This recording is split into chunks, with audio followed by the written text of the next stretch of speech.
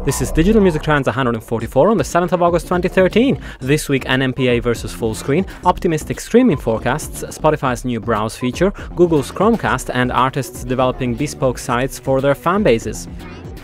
Hello everyone and welcome to Digital Music Trends, the weekly show bringing you the latest news and the latest trends in the digital music industry. So DMT is available as both audio and video on iTunes, most podcatchers, YouTube, Mixcloud, SoundCloud, Spreaker, Stitcher, and more. And you can follow the show on Twitter. The handle is @DGMusicTrends. Join the newly formed LinkedIn group or get in touch with the feedback, comments, or your thoughts on the stories we're about to cover on contact@digitalmusictrends.com. And this week on the show, I'm really happy to welcome Olivier de Simon, Head of Music at Your Turn. Hi, Olivier. How's it going today? Hi, Andrea. I'm doing very good. You? Great, thank you. And also joining us, unfortunately on an iPad, so we can't see her, but it's Yvette Modinou, co-founder of Rich Theme, which is a new music discovery service. So hi, Yvette, and great to have you on. How's it going? It's going good. Thank you for having me. Great to have you, and so great to have you both. And I'm gonna start off with a service announcement for next week. As next week the show will be out, but it will be mostly a best-of episode with some of the most interesting news covered over the last 8 months, and a few extracts from the one-to-one interviews I've recorded at events as well. So, there's going to be a little bit of news at the beginning if there's anything breaking that happens this week, but otherwise it's going to be mostly a best-of. And part of why I'm doing it is because usually there is a so-called summer lull, especially in these couple of weeks where a lot of people are away. But judging from this week's lineup, there's no lull at all, and there's lots of news to cover. So that's great. And we can start off by a news that was broken by Greg Sandoval from The Verge last night about the NMPA being on the warpath with a YouTube multi-channel network FullScreen.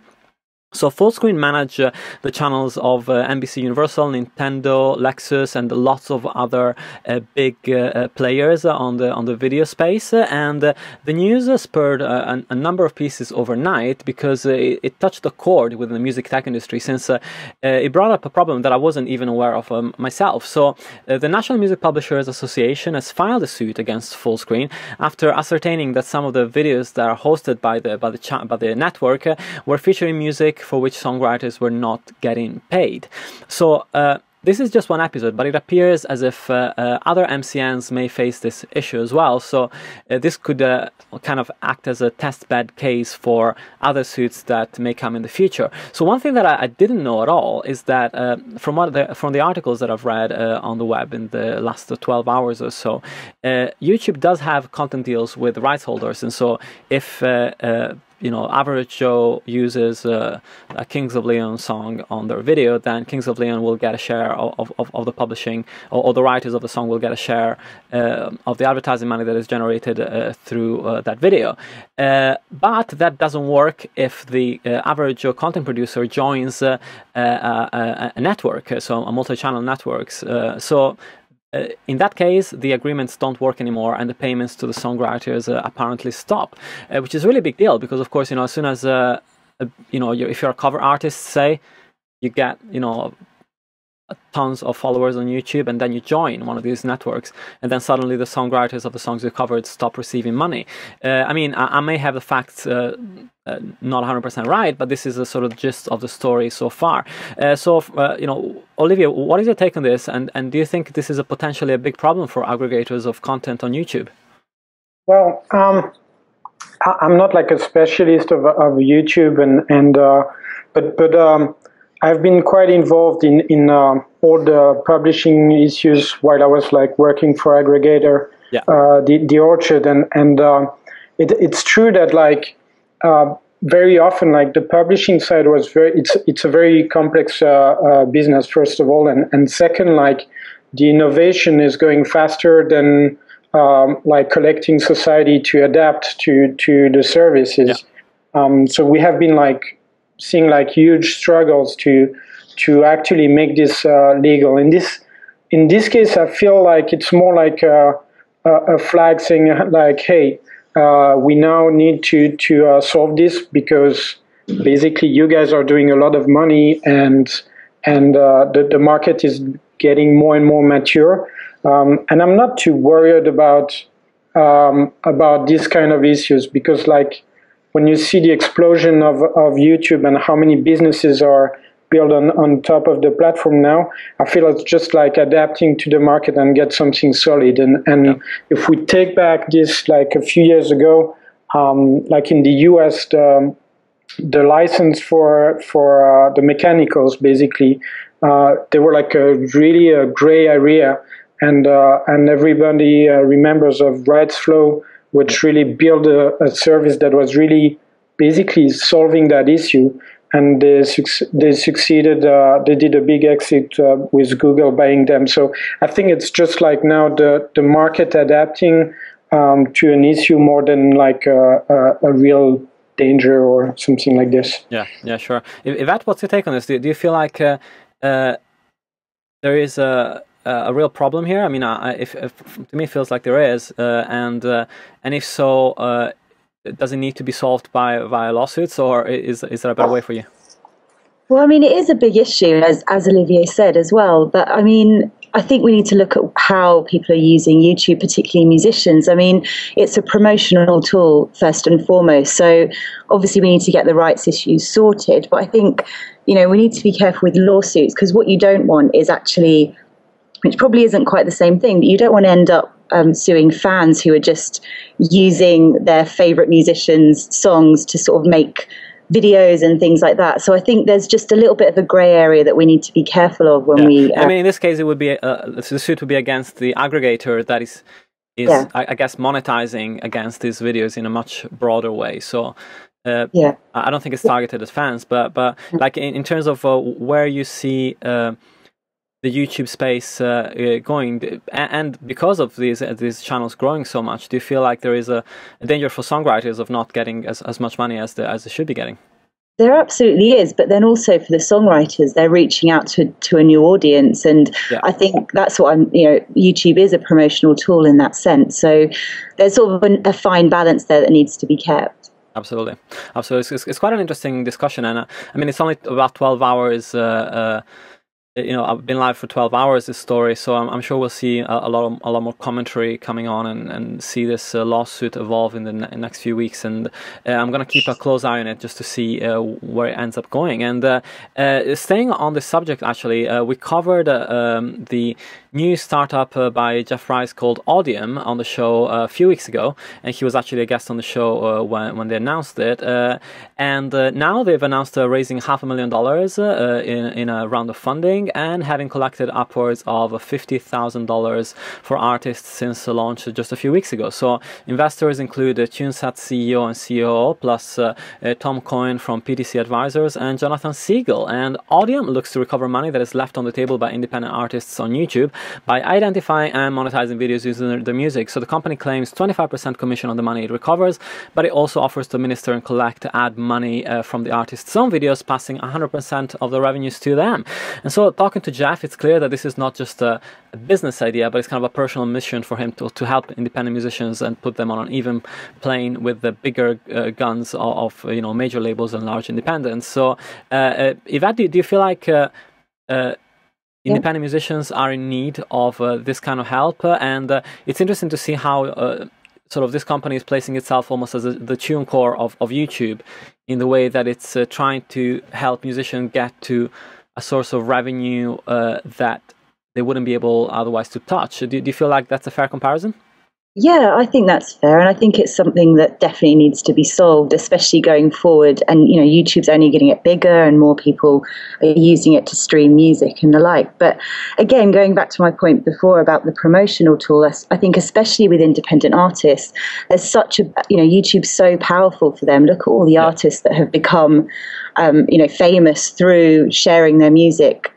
And I think we need to continue with that. I think there's a real paradigm shift here where people, can we really charge them? Can we really charge users to listen to one song? Or do we need to switch to maybe like a freemium model where the basic experience is free, but actually you're paying for other things? So, gigs and merchandise and things like that. Yeah, it's an interesting channel, but Olivia, on your front, you worked on the independent sector quite a lot, and of course the Orchard aggregating music from a lot of different sources, from bigger labels to small independent artists. Do you feel like that's a fair comparison to say that sort of Audium is placing itself as TuneCore was placing itself 10 years ago, but on the YouTube field, where it's actually allowing, whilst TuneCore was allowing people to access iTunes, in this case, Audiam is allowing people to access a revenue stream on YouTube that they can't access at the moment. Well, absolutely. I think it's great to, first of all, it's great to see Jeff back on the playground. Yeah. Because obviously he wasn't expecting the year he got. Yeah.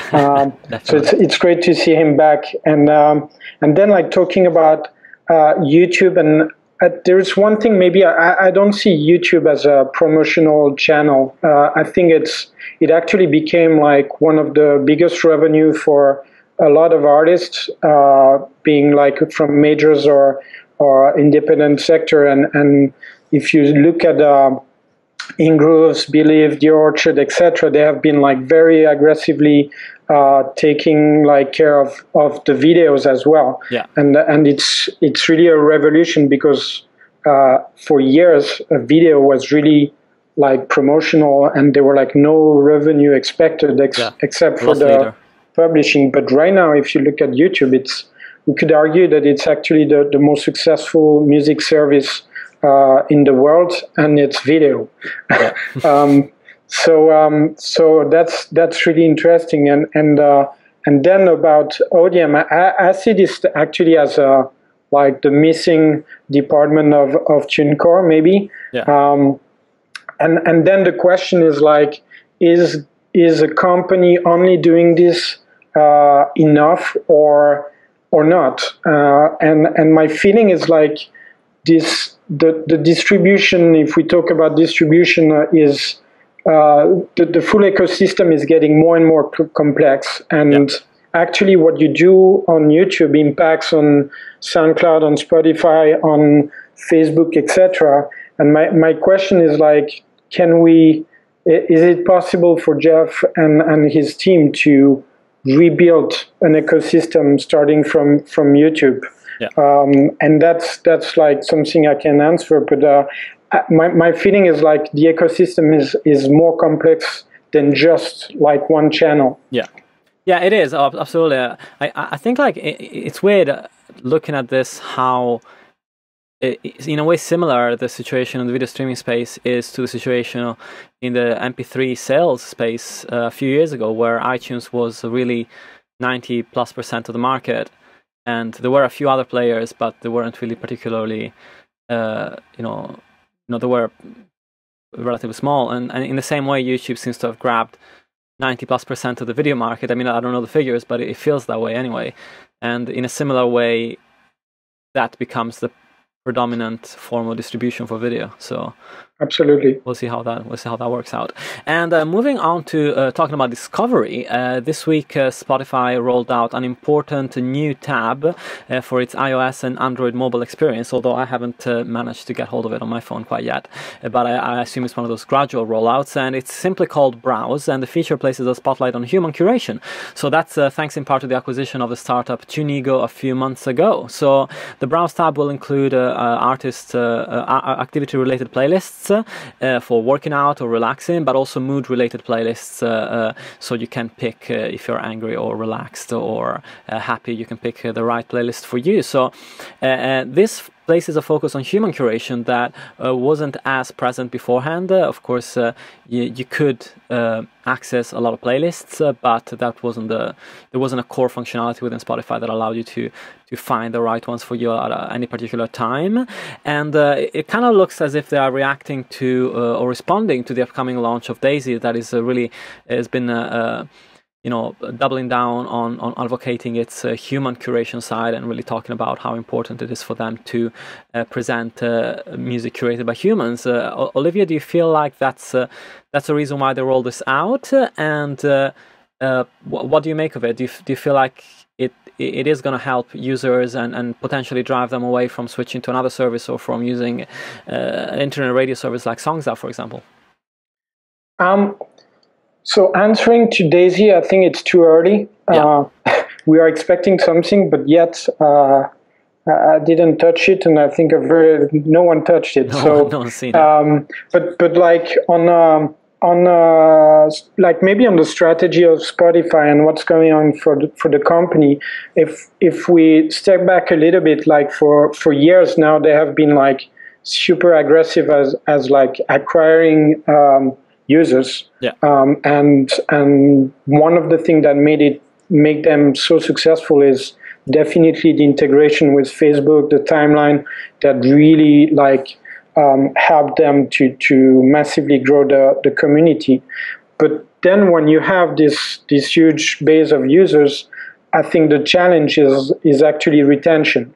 How can I get the users to go back on my app every day, and what can I solve for them in terms of experience? And I'm actually starting to get very excited about the thing that from doing my playlist and searching for the artist, etc., services will be more and more pulling you information, which is like really, they have so much data that now they are able to give you like a great experience, and that's the Discover. Yeah. But in the other hand, that's one side, and I think they did actually quite a great work, still like really the beginning, but still I think curation matters, and Deezer has been actually building their success, especially in France, with the fact that there's a touch, Deezer Touch, and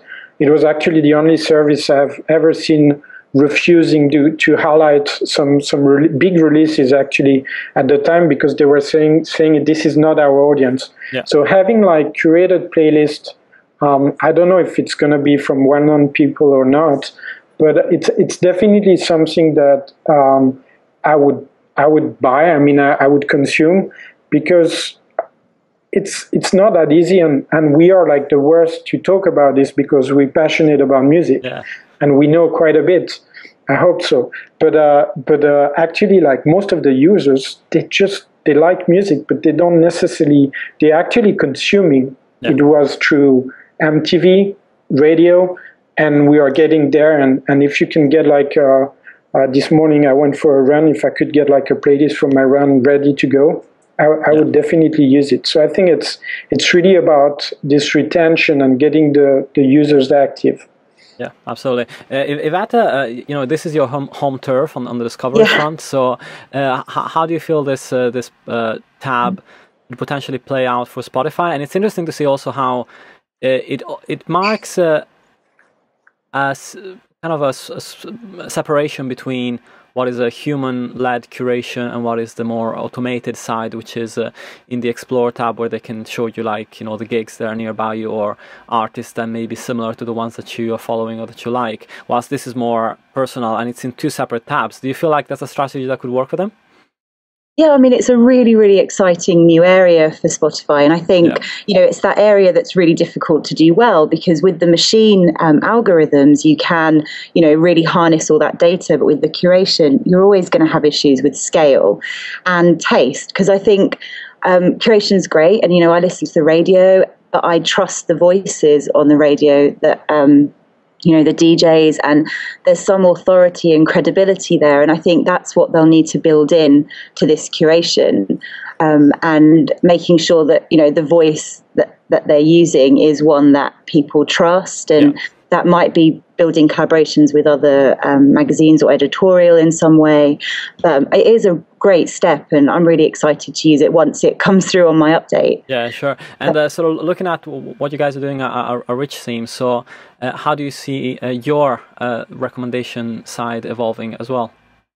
Yeah, I mean, R1's based, again, it's trying to cover this grey area between human curation and machines. And R1 is basically going back to musicians and looking at their musical connections. So that's how, in terms of if the artist has worked with someone, then obviously you'd think there was some reason behind that. And it's the artist sort of choosing who they want to work with. And that's how I discover music, when I read sleeve notes and read NME and whatever. Absolutely. So that's an interesting sort of take on that. I don't think has been done quite yet in a mainstream way, to look at the correlations between music as well. Yeah. That's exactly. awesome. That's great. Yeah. And so looking at the last thing I wanted to cover on Spotify was the fact that they're also launching a messaging service that apparently would allow people to have a conversation, real-time conversation on the service based on sharing music, obviously. That's going to be on the browser-based service only for now, whilst the new browse tab is going to be on the mobile device only for now. We know the apps are only available on the desktop client for now. So my last question to Spotify was asking how important it is to try and, especially as the service is obviously aiming for a mainstream audience, to try and bring all this together to offer a more consistent experience across device, because now, of course, if you're using the desktop client and you move to mobile, you don't have access to apps. If you're used to the browse interface on mobile, once it gets settled, you won't be able to find it on the client quite yet. And do you think that's a problem, Olivia? I would be curious to see what is like the percentage of usage on mobile, because in 1 year it's quite amazing to see the shift on even like personally, I'm not actually using from my computer Spotify anymore. And I think I really agree on one thing, is like there is one thing that I'm a bit like scared of, or it's like there's so many different ecosystems, and a lot of them are closed. I'll take one example is Sonos, for instance. How they're going to be able to get you with the same experience that you get on the Spotify. And that's something that is really, I think it's really an issue. And you see now also like TV getting part of the ecosystem. So it's going to be like, how can we get the best experience? Whatever is the device you use, how can you get a great experience? And I think it's still like quite complicated at this stage. And we can see that it's even complicated when it's your own company. Spotify as a company, mobile or desktop, it's already an issue. So I think it's like the more you're going to be open, the better it will be for consumers. And in fact, I was talking to the guys at a company called FullScreen that relaunched sort of their 2.0 service this week, and they are a streaming service that is based on that essentially is aimed at mostly DJs and dance music enthusiasts and all that side. So it's quite aims for this niche worldwide audience, and they decided to abandon their native app and go for a web-based interface because it was easier to maintain. They didn't have to deal with updates. They could go cross-platform and across Windows and Mac without having to create a whole new native application. So do you think companies are still struggling to figure out exactly where they need to be and where they can make the best impact? Yeah, absolutely. And I think it all depends on your audience. I mean, if you're looking at DJs, maybe mobile apps aren't the way to go, because a lot of mixing does take place at desktops. But I think if you're looking at the general market, mobile consumption is only going to go up. So I think they say at the end of next year there's going to be more mobile phones than people, or something ridiculous like that. So it'd be silly to sort of neglect that area, which is so growing and important. Yeah, sure. And I am inclined to move on to talking quickly about TVs, just because Olivia mentioned it, and I think it's a good segue. I had these stories actually on the lineup for last week, but we didn't have time to cover them. First of all, there was, of course, the launch of the Google Chromecast. So Google launched this $35 device, and I'm sure most listeners will have already heard about it, which is essentially just a little dongle that you attached at the back of any HDMI-enabled TV or screen, and allows you to connect to a variety of services and also to connect your Chrome browser on your laptop or tablet to this dongle, so that you can stream anything into that. So that's really cool, and from the reviews that I've seen, a number of services already work on it, like Pandora, for example. And the other interesting development in this is that the UK entertainment giant BSKyB launched its own box in the UK here for non-subscribers, which costs only £9.99, and this is a little Apple TV-like streaming device, which comes with a variety of services already built in, and it includes the option of subscribing to Spotify as well, which is we'll have the Spotify app right from the outset, making it a very compelling entry into the streaming market for more mainstream folks that may just see this little box for £10 and say, I'm gonna pick it up and do something with it. So I mean, from my side, I'm seeing a rise in consumption from Apple TVs, but that's still related to the video side. And so Yvette, how do you feel about the TV actually taking over your music consumption as well? And do you feel like that's an area that we'll see develop in the next few months too? Yeah, I mean, it's great to see BSKyB doing this new stuff. But I think for me, I can listen to music on my TV now, but I don't, and I think there's a big issue there because we haven't really moved on apart from, it's still point and click when you look at television as a technology. And I think we need to move on from that and make it, a compelling user experience before the mass market comes to listen to music on their television. Yeah. Yeah, Olivia, do you want a Chromecast? I have no TV. Well, you can use it on a monitor for if it's HDMI enabled as well.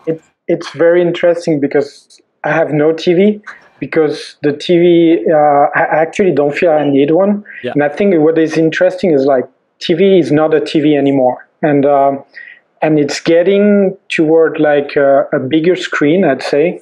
And what is really interesting is that typically the TV was a closed ecosystem. Yeah. And you would get your screen and then your box. And basically it was really hard to get something from outside of that ecosystem getting into your screen. Now with Apple TV, Chromecast, and different other devices, basically it's becoming the screen is becoming part of the ecosystem, and what is interesting is that the service matters more than your TV. Yeah. So basically it's starting to be open, and you use the same services but with a different experience. Yeah. And that's a big shift. And that drives me to soon getting a new TV because I think that basically the experience that I was not happy with, which was broadcast and not necessarily what I wanted, is becoming a lot more appealing. Yeah. So it can be watching something on TV, but also for a lot of people, TV is still the center of your house. Yeah. So seeing Sonos, also they launched recently their TV loudspeakers. There's a lot of activity around the TV, and I think the experience is getting better and better. Yeah, and I'm super excited about the Chromecast just because it has this little feature that I'm sure it's not actually that hard to implement if you work in sort of video sort of scenarios, but it automatically switches on your TV if you send something to it, and it switches your TV to the right HDMI input to be able to view the image and hear the sound, which I think is huge because the pain in the neck that it is to try and do a stream to the Apple TV from my Mac. That consists of me getting up and trying to find my TV remote, switching it to the right HDMI input from a DVD player, and then being able to do everything. I think it's a huge improvement, and I'm surprised Apple haven't managed to crack that nut quite yet, but I'm sure they'll come to it. No more cables. No more cables. Yeah, amazing. If they could get rid of the dishes outside the houses, that would be great as well. Yes. Although that probably won't happen anytime soon in the UK, given Sky's stronghold If it was a Virgin cable world, that would happen. But yeah, I think Sky, at least in the UK, is way too ingrained in the market at this point. But cool. It was good to talk about TVs because I think it's quite an interesting story. I wanted to move on to talk about the importance of artist-gated fan communities, because we had a story from Hypebot this week talking about the company Stagebloc. So this company is specialized in building websites that are kind of a crossover between WordPress and Squarespace and stuff like that. But they've actually delved specifically into music fan sites, and they've built two pretty huge ones that have recently launched, which is Tennessee Kids for fans of Justin Timberlake and Rebel Soldier community for fans of Kid Rock. So in a sense, this is kind of similar to the Backplane's Little Monsters site for Lady Gaga, and it's part of a movement that is seeing artists, at least large artists, trying to gain control over the data and communications of their fans, and perhaps not just for data purposes, but also for being able to reach them, to communicate with them, to interact with them in a more straightforward way. So Olivia, this is very much your domain, considering what you're doing at your turn and how you're seeing fans interact with each other. And so do you feel like this is an interesting trend and we're going to see that continue? And do you think that's applicable to also smaller artists, or does it only work with huge artists with millions of fans as a base? Yeah, I think like it's really great, and there's like quite a lot of companies or artists that have now their own community. Lady Gaga got the littlemonster.com. Then you have This Is 50 and for 50 cents. And I think it's really interesting that it's really important actually that artists take care of their fans. If you think about the relationship in between the fans and the artists, massively changed in the last decade, from like Michael Jackson, Untouchable, to Lady Gaga now, where you pretty much feel you can touch her. The relation is really now in the eyes, and it's really important that you get this channel. Then having your own your own website, your own community, it's very interesting for super fans, and it drastically helps you with direct-to-fan sales and getting this reach that is instant. Then if I put myself as a fan, there is like a few challenges you're gonna face as an artist. The first and to me the most important is like fans, they like to be there with their friends, and they like to talk about many topics, not only just one artist. And they're like asking for for fun, and fun is actually innovation. So Snapchat right now is trending. Your turn, we're like seeing a massive growth with like teens, and basically what they want to have fun, and they want like to have a strong, like something very unique or different to play with. So the challenge for a website like this is like, how can you follow the innovation, and can you get enough budget basically to get there? So can you essentially make all these services easily accessible from your own website in a way that is? If it's a website, and then like if you look at right now the way fans are connecting with the artist, it's a 75% through mobile. So can you are you waking up this morning and okay, I'm gonna go on Lady Gaga, or are you going on Instagram where everyone is talking about everything, all your friends are there? That's the challenge. But I think for super fans, it's key, and it's important to get this.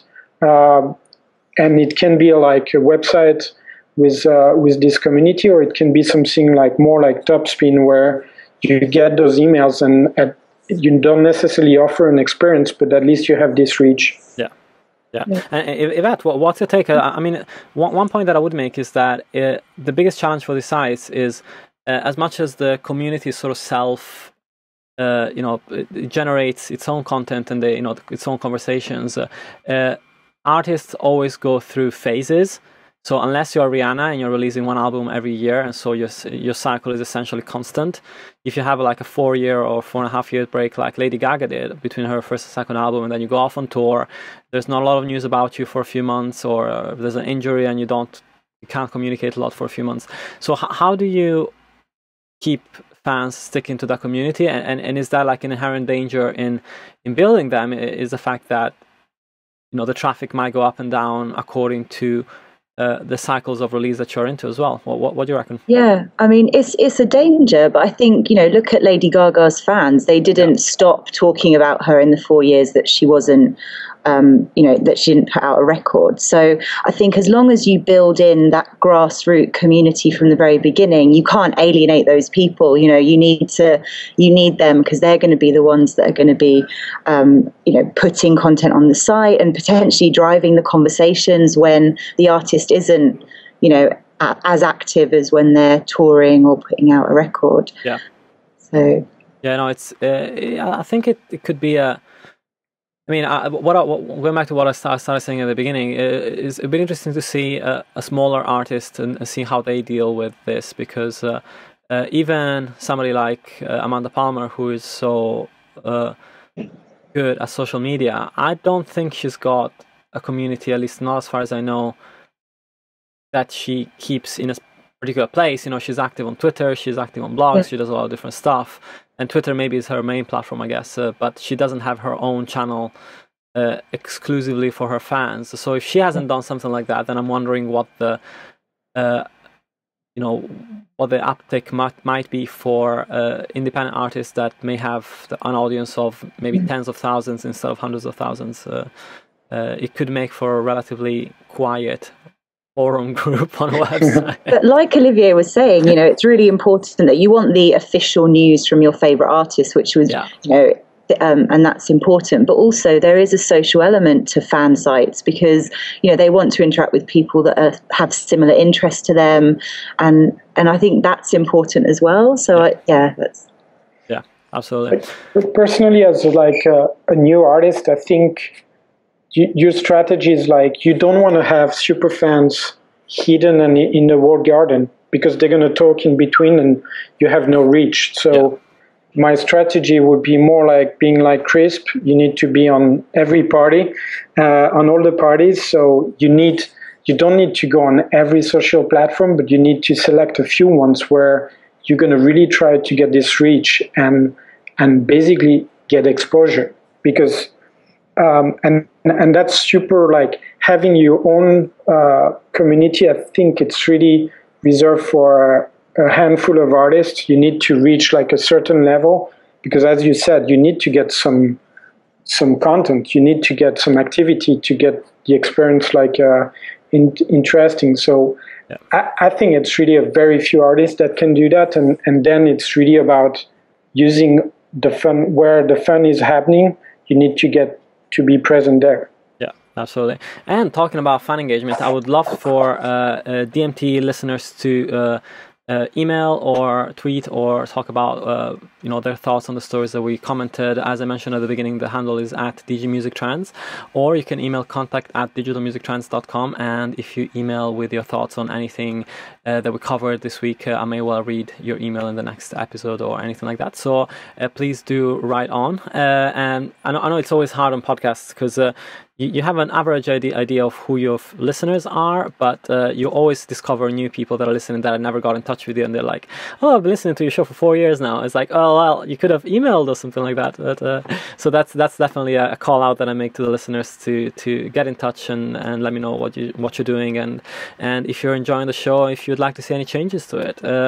And finally, I want to talk about fantastically abstract story, and I think we can just go wild on this one, which is the ABI Research on the predictions of the development of streaming up until 2018. So this week there were some very interesting forecasts from ABI on the development of streaming and streaming revenues. And if you ask me, like, all these forecasts that we're seeing over the past few months on the potential uptake of streaming they don't seem to make any better sense than Yahoo's weather forecast for London for the most times on the iPhone. So, what happened is that ABI Research, which is an analyst firm, is predicting that paying streaming services subscribers will grow to 191 million worldwide by 2018, and the total revenues generated by that business model will top 46 billion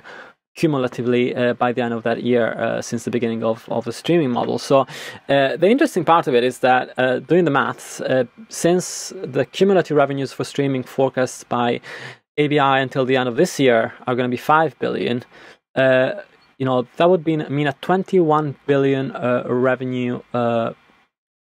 21 billion? Sorry, I'm making the wrong maths. 46, 40, 40, no, sorry. 41 billion in revenues generated between 2014 and the end of 2018. And this is a really high number. I mean, it's it would essentially mean that there would have to be, given that the industry last year made 16.5 billion in revenue, recorded industry globally, and digital was only 5.6 billion of that. It would mean that streaming would have to grow so much that it would actually overtake the cumulative revenues of the whole of digital last year. And it would actually have to become more than that. It would have to become around 40% of the total recorded music revenues for the world by 2018. So, it's a pretty optimistic forecast, and I'm sure the guys at Spotify's, Deezer, Ardio, and the like, and Google Play, and would be pretty happy about it. But just making here, we're just making wild speculations about your feelings on the market and how it will go. Do you feel like this is like thinking we're going to be driving flying cars, or more?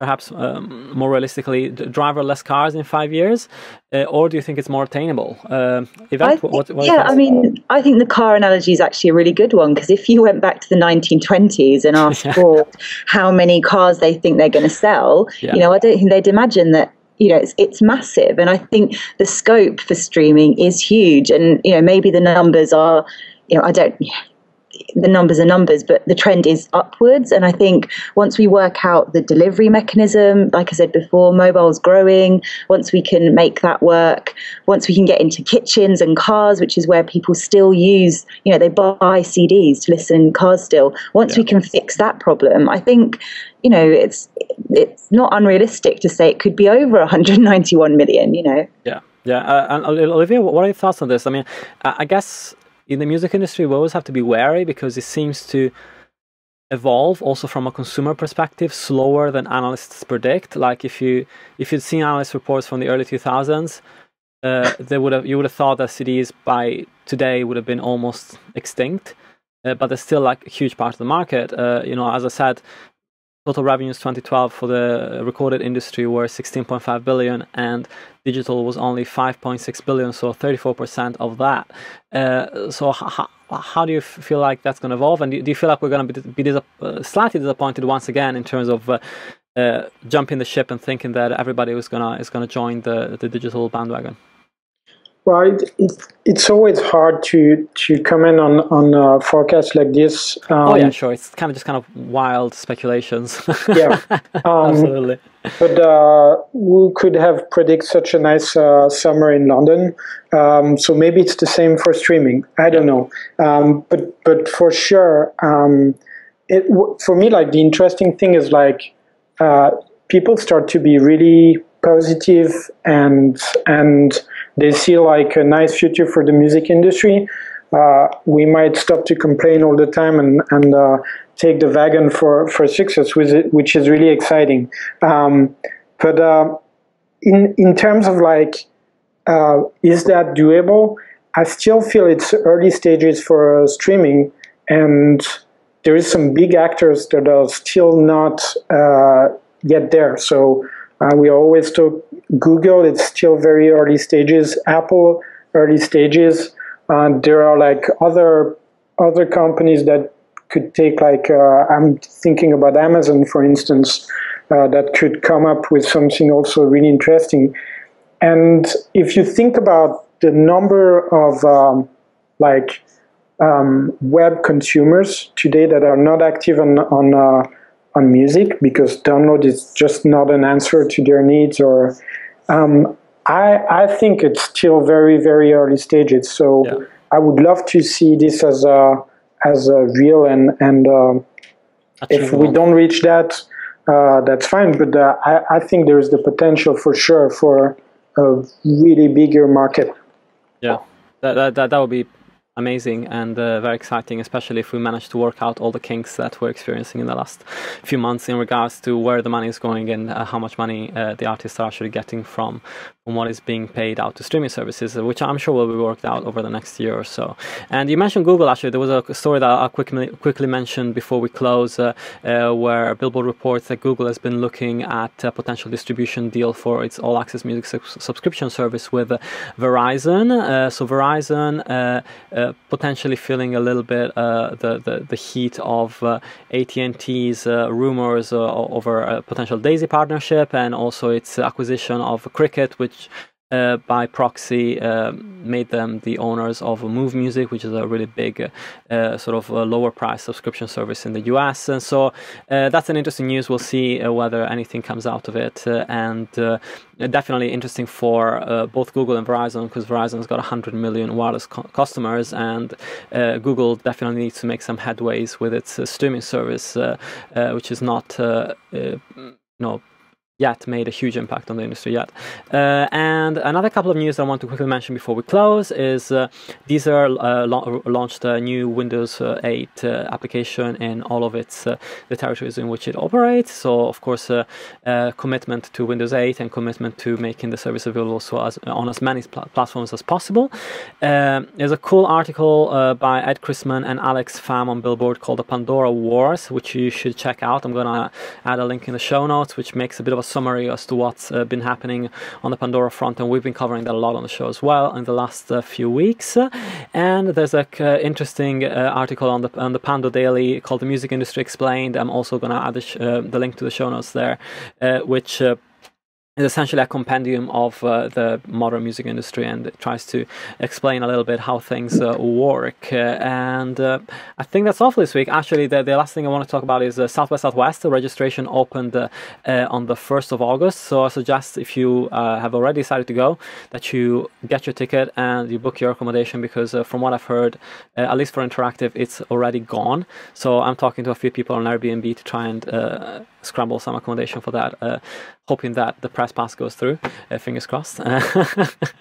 And that's it, guys. Thanks so much for joining me. I just wanted to go ask you both what's going on at your companies. So Yvette, what's happening at Rich Theme, and anything that we should look out for other than heading to richtheme.com?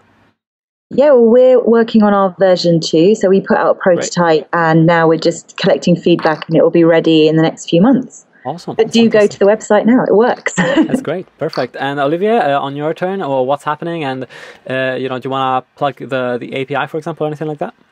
So sure. That for us, there are many things happening. Like one of the focus is definitely mobile, and a strong focus on growth. We have a really interesting user base with a lot of teens, and it's so the focus is really on growing that, and we're really happy with the current trends. Yeah. And then the API is something that we have been very focused on, which is on your turn you express using expressions, and expressions are ready-made templates. And one of the key for us was to give to the developers the ability to create those expressions on the fly, and to push this to the community. So it's still very early stages for this, but anyone who's interested, just feel free to shoot me an email, olivia@yourturn.com, and I'm happy to give some info on the API. That's awesome. So go and check out richseam.com and yourturn.com. And thanks so much for joining me on the show, Olivia and Yvette. And thank you for watching and or listening. So DMT is available on a variety of channels. As I mentioned, subscribe to the weekly newsletter on digitalmusictrends.com for weekly updates, or subscribe to the YouTube channel on youtube.com/digitalmusictrends. You can also email contact@digitalmusictrends for feedback, or if you know people that would be good guests on the show, please let me know, as I'm scheduling the show up all the way up to December, because there's going to be a lot of traveling involved and trying to get the schedule in line until the end of the year. Thanks so much for listening again. Have a great week. Until next time. And that's all for this week. I really hope you enjoyed the show. Check out digitalmusictrends.com and sign up to the weekly newsletter.